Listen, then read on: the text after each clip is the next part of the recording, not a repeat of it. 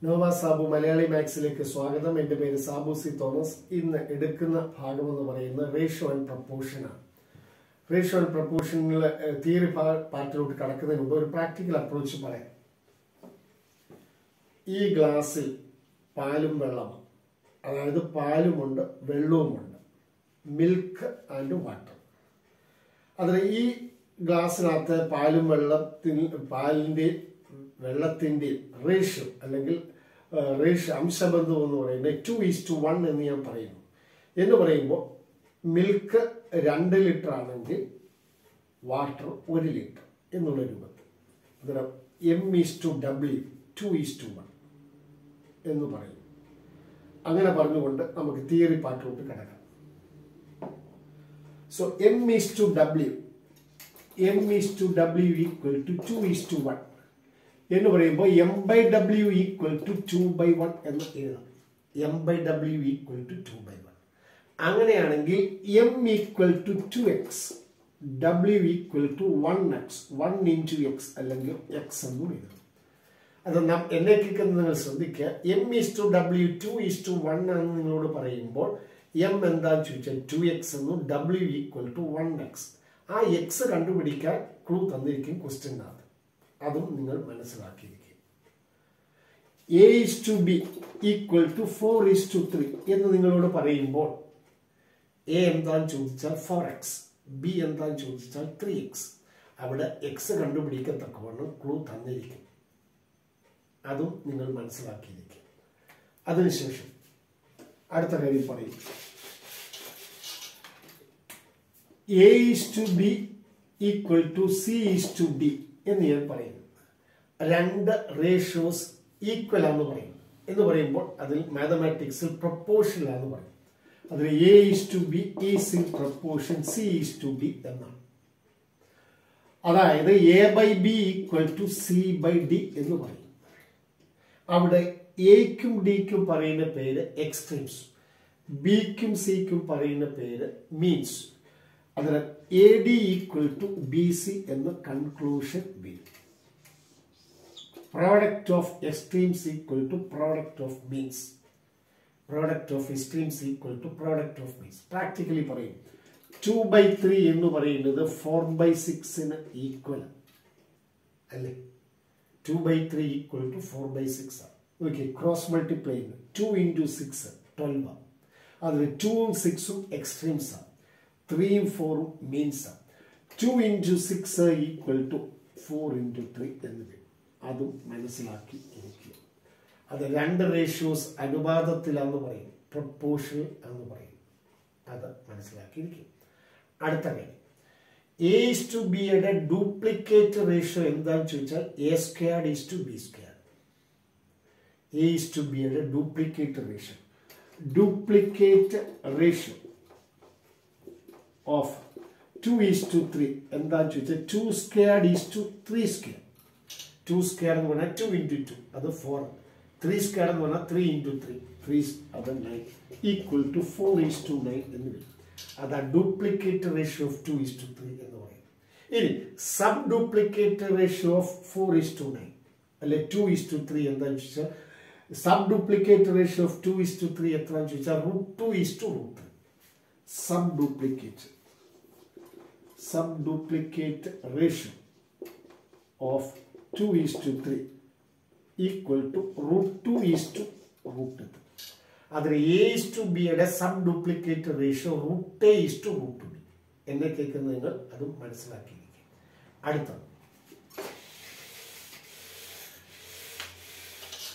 Triplicate ratio of A:B എന്താന്ന് ചോദിച്ചാൽ A⁵B⁵. Sub triplicate ratio of A:B എന്താന്ന് ചോദിച്ചാൽ √A:√B. എക്സാമ്പിൾ പറയും. Triplicate ratio of 2:3 equal to 2⁵3⁵. 2³ എന്ന് പറയുമ്പോൾ 2നെ 3 times മൾട്ടിപ്ലൈ ചെയ്യും. 2 into 2 into 2 അത് 8 വരും. 3³ 3 into 3 into 3 എന്ന് പറയുമ്പോൾ 27 വരും. Equal to 8:27. ഇനി സബ് ട്രിപ്ലിക്കേറ്റ് റേഷ്യോ ഓഫ് 2:3 എന്താന്ന് ചോദിച്ചാൽ sub triplicate ratio subtriplicate ratio of 2:3 എന്ന് ചോദിച്ചാൽ cube root of 2 is to cube root of 3. Cube root of 2 is to cube root of 3. അത് subtriplicate ratio of a is to b എന്താണെന്ന് ചോദിച്ചാൽ cube root of a is to cube root of b. അതും മനസ്സിലാക്കിയിരിക്കും. അടുത്തത് a by b equal to c by d എന്ന് പറയുമ്പോൾ സിക്ക് പറയുന്ന പേര് തേർഡ് പ്രപ്പോർഷൻ, ഡിക്ക് പറയുന്ന പേര് ഫോർത്ത് പ്രപ്പോർഷൻ. അതായത് A by B equal to C by D എന്ന് പറയുമ്പോൾ സിക്ക് പറയുന്ന പേര് തേർഡ് പ്രപ്പോർഷൻ, ഡിക്ക് പറയുന്ന പേര് fourth proportion.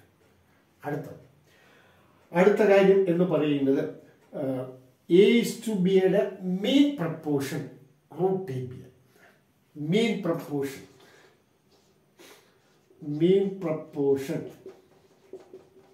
of a is to be equal to root ab. Mean proportion of 2 is to 3 എന്താണ് ചോദിച്ചാൽ root of 2 into 3. Root of 2 into 3 equal to root 6. അതാണ് mean proportion of a is to b എന്ന് പറയും. അതാണ് mean proportion എന്ന് പറയുമ്പോൾ നമ്മൾ ഓർത്തിരിക്കേണ്ട കാര്യം. ഇനി അടുത്ത കാര്യം ഡയറക്റ്റ് വേരിയേഷനും ഇൻഡയറക്റ്റ് വേരിയേഷനും എന്താന്ന് പറയും. ഡയറക്റ്റ് വേരിയേഷനും ഇൻഡയറക്റ്റ് വേരിയേഷൻ നമുക്കറിയാം. ഇപ്പോഴത്തെ ഇപ്പോൾ പെട്രോളിനും ഡീസലിന്റെയും വില കൂടുക. അതിൽ പെട്രോളിന്റെ ഡീസലിന്റെ വില കൂടിക്കഴിയുമ്പോൾ എന്ത് പറ്റുമെന്ന് ചോദിച്ചാൽ അവശ്യ സാധനങ്ങളുടെ എല്ലാം വിലകൾ കൂടിക്കൊണ്ടിരിക്കുന്നു. അത് ഡയറക്റ്റ് പ്രപ്പോർഷൻ. അതിന് ഒരു ക്വാണ്ടിറ്റി കൂടുന്നതിനനുസരിച്ച് അതിന് വേറൊരു ക്വാണ്ടിറ്റിയും കൂടുകയാണെങ്കിൽ അത് ഡയറക്റ്റ് പ്രപ്പോർഷൻ എന്ന് പറയും, അല്ലെങ്കിൽ ഡയറക്റ്റ് വേരിയേഷൻ എന്ന് പറയും.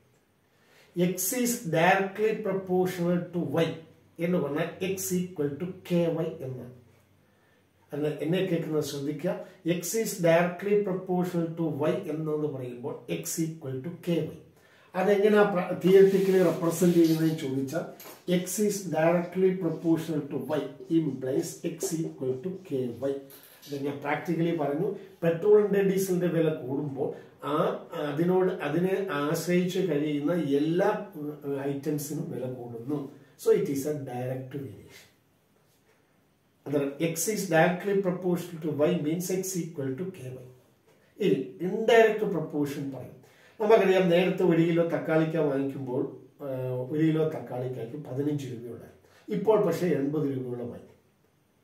അന്നേരം വന്നപ്പോൾ എന്ത് ചെയ്തു? നേരത്തെ 1 കിലോ തക്കാളിക്ക നമ്മൾ വാങ്ങിച്ചത് നമ്മൾ ഇപ്പോൾ 1/4 കിലോ ആക്കി, അല്ലേ? അന്നേരം ഒരു ക്വാണ്ടിറ്റി കൂടുമ്പോൾ വേറൊരു ക്വാണ്ടിറ്റി കുറയുക അവിടെ ചെയ്യും. അതിന് പറയുന്ന പേരാണ് indirect variation. X is indirectly proportional to Y എന്ന് പറഞ്ഞാൽ xy equal to k now. xy equal to k. X is indirectly proportional to y implies x equal to k by y.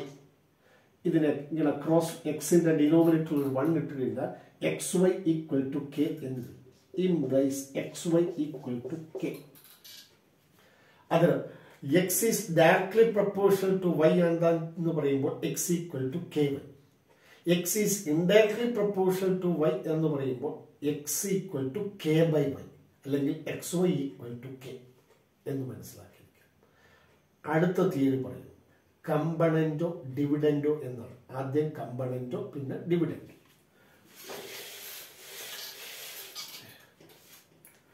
4/3 equal to 8/6 അല്ലേ? 4/3 equal to 8/6. കാരണം 4 into 6 equal to 3 into 8 അല്ലേ? ഞാൻ രണ്ട് സൈഡിലും 1 വെച്ച് add ചെയ്യും. 4/3 plus 1 equal to 8/6 plus 1. ഇതിന് പറയുന്ന പേരാണ് കമ്പണന്റോ എന്നുള്ളത്. അതർവൈസ് 1ന്റെ ഡിനോമിനേറ്ററിൽ ഒരു 1 ഇട്ട് കൊടുത്താൽ this becomes 4 plus 3 divided by 3 equal to 8 plus 6 divided by 6 എന്ന് വരും. കമ്പണന്റോ എന്നുള്ളതിന്റെ പ്രത്യേകത 4 plus 3 divided by 3 equal to 8 plus 6 divided by 6. 4 plus 3 എത്രയാണെന്ന് ചോദിച്ചാൽ 7/3 equal to 14/6 എന്ന് വരും. അതിൽ 4/3 equal to 8/6. രണ്ട് വശത്തും 1 വെച്ച് ആഡ് ചെയ്യുന്ന പ്രോസസ്സിനെയാണ് കമ്പണന്റോ എന്ന് പറയും. അടുത്തത് 4/3 equal to 8/6. രണ്ട് വശവും 1 വെച്ച് സബ്ട്രാക്ഷൻ നടത്തും. 4/3 minus 1 equal to 8/6 minus 1. അത് സിംപ്ലിഫൈ ചെയ്യുമ്പോൾ 1 ഡിനോമിനേറ്ററിൽ 1 ഇട്ട് കൊടുത്താൽ a/b minus c/d, ad minus bc divided by bd. 4 into 1 4i minus 3 into 1 3i. 4 minus 3 divided by 3 equal to 8 minus 6 divided by 6. എന്ന് പറയുമ്പോൾ this becomes 1/3 equal to 2/6. അതിനെ 1 വെച്ച് subtraction നടത്തുകയാണെങ്കിൽ അതിന് ഡിവിഡൻഡ് എന്ന് പറയും. ഇവർ രണ്ടും ഇവിടെ കമ്പൈൻ ചെയ്ത് പറയുന്നതാണ് കമ്പണന്റോ ഡിവിഡൻഡോ എന്നുള്ളത്. 4/3 equal to 8/6. കേട്ടോ, കമ്പണന്റോ ഡിവിഡൻഡോ എന്താണെന്ന് ചോദിച്ചാൽ 4 plus 3 divided by 4 minus 3 equal to 8 plus 6 divided by 8 minus 6 ആയിരിക്കും. അതാണ് കമ്പണന്റോ ഡിവിഡൻഡോ എന്ന് പറയുന്നത്. കമ്പണന്റോ ഡിവിഡൻഡോ എന്ന് പറയുന്നത് ശ്രദ്ധിച്ച് മനസ്സിലാക്കിയിരിക്കുക. ഇനി ഇതാണ് ഞാൻ പ്രാക്ടിക്കൽ പോയിന്റ് ഓഫ് വ്യൂവിൽ പറഞ്ഞത്. ഇനി അതിന്റെ തിയറി പറയും. തിയറി പറയുന്നത് എന്താണെന്ന് ചോദിച്ചാൽ a/b equal to c/d. അങ്ങനെയാണെങ്കിൽ 1 വെച്ച് ആഡ് ചെയ്യും. a/b plus 1 equal to c/d plus 1 എന്ന് പറയുമ്പോൾ a plus b divided by b equal to c plus d divided by d. അതാണ് കമ്പണന്റ്. അടുത്ത a/b equal to c/d. 1 വെച്ച് സബ്ട്രാക്ഷൻ നടത്തും. a/b minus 1 equal to c/d minus 1 എന്ന് പറയുമ്പോൾ a minus b divided by b equal to c minus d divided by d. അതാണ് dividend. കമ്പണന്റോ ഡിവിഡൻഡോ എന്താന്ന് ചോദിച്ചാൽ a/b equal to c/d. a plus b divided by a minus b equal to c plus d divided by c minus d.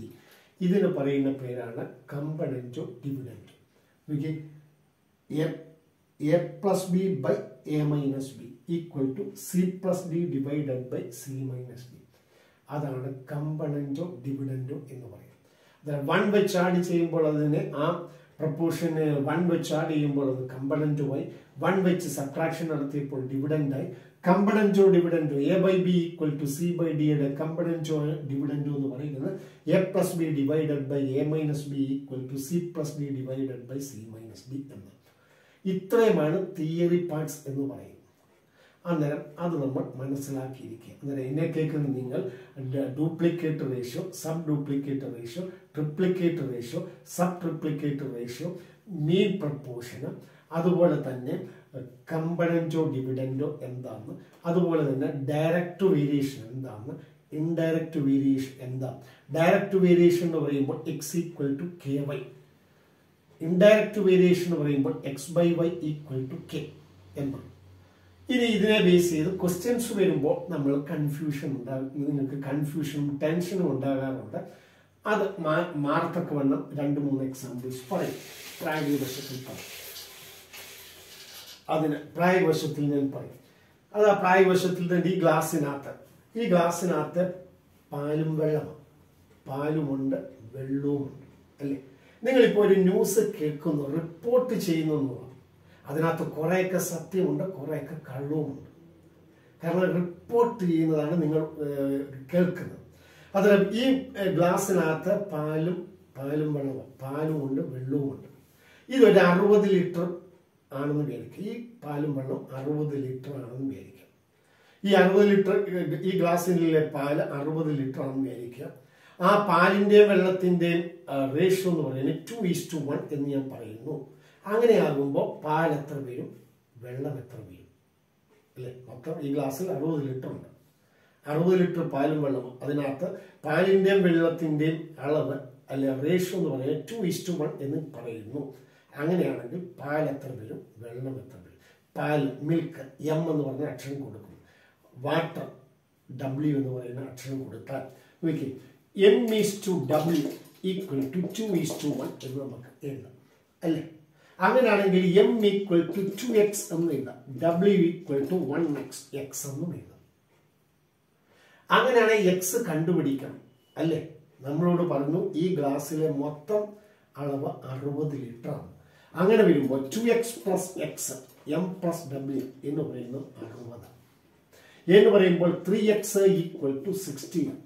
x equal to 60 divided by 3 equal to 20 എന്ന് വരും. കണ്ടോ, ഞാൻ അതാ പറയുന്നത് X കണ്ടുപിടിക്കത്തക്കവണ്ണം എന്തെങ്കിലും ക്വസ്റ്റ്യനിൽ തന്നിരിക്കണം. അതിൽ x equal to 20 എന്ന് പറഞ്ഞു.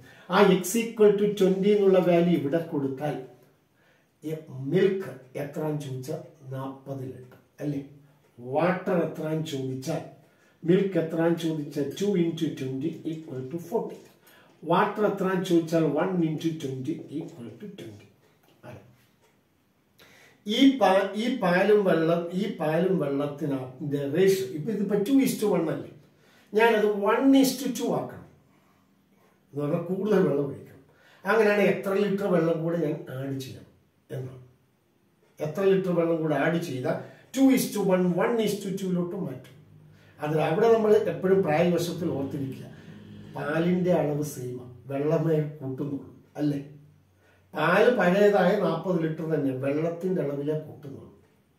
വെള്ളത്തിൻ്റെ അളവേ കൂട്ടുന്നുള്ളൂ. ആ കൂട്ടുന്ന അളവ് ഞാൻ കുറച്ച് വെള്ളം ഇതിനകത്തോട്ട് ഒഴിക്കണം.